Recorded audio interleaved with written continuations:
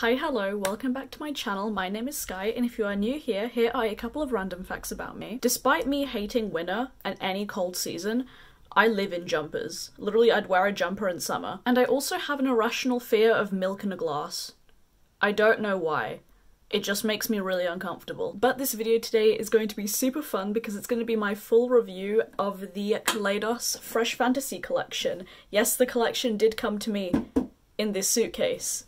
Yes, I'm going to keep this suitcase for the rest of my life. Kaleidos did send this collection to me in PR, but this collection includes 2 new Futurism palettes. I'm actually wearing one of each on my eyes, and I'll show you guys that close up in a moment. Kaleidos also came out with 3 contour palettes as well as another one of their Lucid lip gloss in the shade Dramatize. I have a lot of thoughts on this collection, so let's get started. So let's talk about the palettes first, since these are the ones that I think most of us were most excited for. There's Futurism 6 Lunar Lavender and Futurism 7 Sashimi City. Let's talk about Lunar Lavender first. I am wearing each of these palettes on my eyes today. As you can see, I did a nice little two-toned moment. I'm using Lunar Lavender on my eyes today. However, I did have to pull in another shade.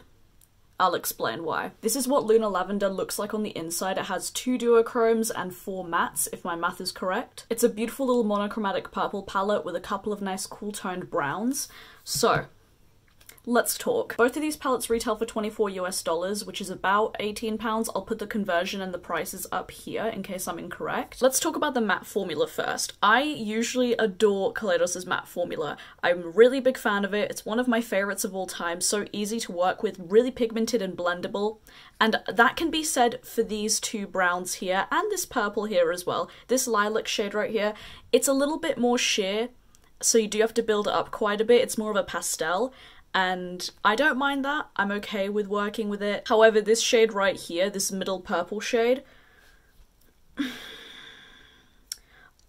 it was an emotional roller coaster. I'll actually put a picture right here. I was originally going to do an all matte smoky eye with a pop of one of the shades on the inner corner. I tried to pack the purple on my lid and you can see in this picture right here, it just turned patchy. Really patchy. It would not stick to my lid. The purple shade would not stick to my lid at all. I had to take off this eyeshadow look 4 times, and my eye is kind of aching because of it, because my eye does not like removing and reapplying makeup. But this purple does not build on top of other eyeshadows well. Even when you apply your eyeshadows dark to light, it does not work. I tried doing it in that photo that you saw earlier and it did not work. Using them from light to dark doesn't work either. This shade is just a really big dud, and you might be thinking, but Sky, that lid shade, that matte purple that you're wearing right here, that's really nicely pigmented. If it's not from Lunar Lavender, where's it from? Escape Pod. I actually had to dip into Escape Pod to use this shade Mardi Gras right here for that purple lid shade. Even when I've tried to wear this purple in different ways with different primers, different techniques, it just did not last on my eyes. The rest of these mattes last all day on my eyes. No trouble creasing, fading, or anything like that, but this purple is just a big dud in this palette, and for a purple palette called Lunar Lavender, when one of the purples is crap. Now let's talk about these 2 shimmer shades right here. These are the 2 duochromes. This shade right here, I think it's called Dreamscape, is kind of like a nice lilac lavender to gold sheen. It's really pretty. It actually reminds me a lot of the highlighter in the Rose duo that they came out with earlier this year. It reminds me a lot of this shade. This shade could be a bit more brighter. It's not as bright as I'd like it to be, but it's really nice. It is a really nice inner corner shade, a good lid shade, works really well. Moon Roof right here is a gorgeous periwinkle purple duochrome. It's so stunning. However, I will say this shade is quite crumbly. It's quite crumbly and flaky, so you really do need to wet your brush or use a glitter glue or do both when you use this shade, and it is best applied with either a wet brush or a finger. I still think this shade is stunning, and I still really do like this palette Lunar Lavender. It's just that I can't call it a favorite of mine because of that one purple shade. It's quite a big dud, and I mean, when you take away this purple, it's not as impactful, is it? Overall, if I had to rate this palette out of 10, I'd give it I'd give it a solid 7. It's really good. It is a really good palette. I will actually show you guys comparisons of the purples in here compared to Escape Pod, and I'll do that right now. I'll do swatches on this arm right here because I have had a lot of questions of how the purples in Escape Pod compare to Lunar Lavender. So first up, I'm going to compare Soiree from Escape Pod to the light purple in Lunar Lavender. This one right here is Soiree from the Escape Pod palette, and this one right here is Lunar Lavender. Escape Pod, Lunar Lavender.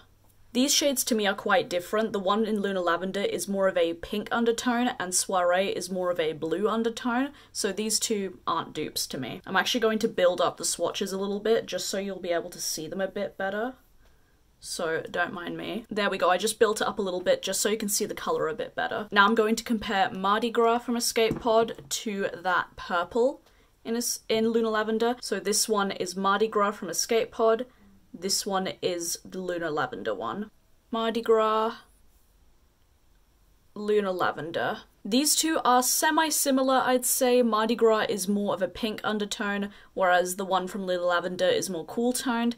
These two aren't dupes to me either, but they are fairly similar. I feel like on the eyes they'd give off a similar effect, so I'm just going to build up those swatches as well. But I'd say that Mardi Gras works so much better than the one in Lunar Lavender. It's such a gorgeous warm-toned purple. Probably my favourite warm-toned purple in my collection. Excuse the way that I'm holding this, but the two mauvey browns aren't in Escape Pod, so now I'm going to compare the metallic shades. The lighter duochrome from Lunar Lavender doesn't appear to have a dupe in Escape Pod, so I'm just going to swatch that right here. Just going to build up the swatch a little bit so you can see it, because it is quite a light shimmer. The shimmers in Lunar Lavender are more like toppers to me. They don't really hold their own as their own eyeshadow, in my opinion. Unless you use a glitter glue, in that case they would work really well just as their own. So that's from Lunar Lavender. Space Oasis from Escape Pod. Moon Roof from Lunar Lavender. This is Escape Pod. This is Lunar Lavender. My lighting is kind of messed up, but these two shades are somewhat similar, I'd say. I'm actually going to turn down the brightness so you can see them a little bit better. But this one has more of a purple periwinkle base. This one's kind of more of a... I don't know. You can see it on camera, the undertones are different. These two are more so similar, but the undertones are different. And just for fun, I'm going to swatch Cosmic Cabaret from Escape Pod as well, which is the last purple. As you can see, totally different to the rest of them. So in my personal opinion, if you already own Escape Pod, Lunar Lavender won't have any dupes per se, but I do prefer the purples in Escape Pod, I have to say. But I will say that I really love the addition of these mauvey browns. They actually work really well in this palette. It's just this shade that I'm not a big fan of. Okay, I've blabbered on enough about Lunar Lavender. Now let's move on to talking about Sashimi City. When I initially first saw this palette, I immediately thought, okay, I'm not gonna like this one that much. It's just browns. I don't wear browns that often, and this is more so my color scheme. This is quite shocking to me, but this is definitely one of my favourite palettes in my collection now. There are no dud shades in this palette. All the mattes blend beautifully, pigmented, easy to work with. They're not patchy at all. They last all day on me. I have absolutely no issues with this palette. And the duochromes in this palette, these two duochromes right here are absolutely magnificent. Oh my god, I don't know what happened with Lunar Lavender, but this one really takes the cake for me. This shade Pink Ginger is like a rose gold pink with a like bronzy shift to it.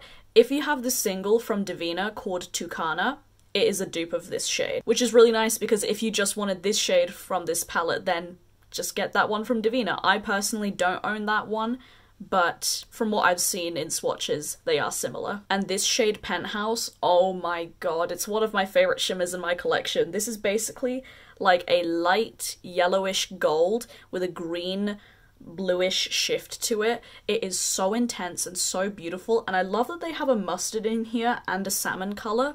It's really a neutral palette with interest to it. This is definitely in the top 5 eyeshadow palettes for me.